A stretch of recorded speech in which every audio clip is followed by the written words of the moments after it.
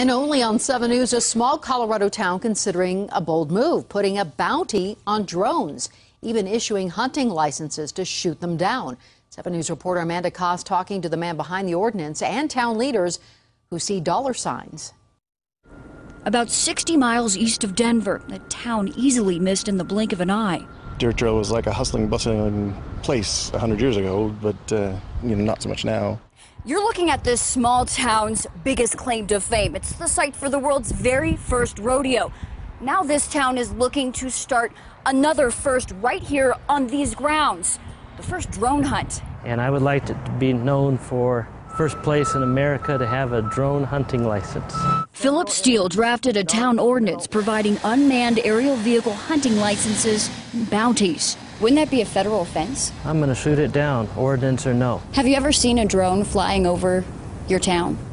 No, this is a very symbolic ordinance. The fact that this is being done by a tiny little town of about 500 people. Under the ordinance, a $25 license would buy 21 and up permission to aim at unmanned aerial vehicles, but only with a shotgun, 12 gauge or smaller, pointed to the sky. Shooting down drones with a shotgun, is that even possible? No, it's not possible. Even still, there's a bounty. Deer Trail would pay licensed shooters $25 for identifiable parts of a drone and $100 for a whole or nearly intact one. You guys don't intend on having to pay any of that out? No, we don't intend on paying none of that out. Unless we get lucky. We got to keep a little petty cash just in case somebody does cash this on. The town clerk, board trustee, and mayor see potential to cash in on the novelty. If passed, these rodeo grounds could be the site for drone days. It's a potential fun moneymaker. Drone hunting days, exactly. Like shooting clay pigeons and stuff, but we'll call it drone practice. To him, it's a novelty, yes.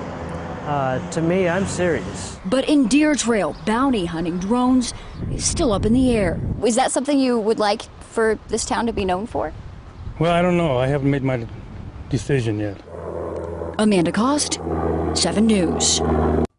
And the Deer Trail Board of Trustees will vote on the drone hunting ordinance August 6th. And the organizer tells 7 News he's already collected enough signatures to put the measure on the ballot for the next election.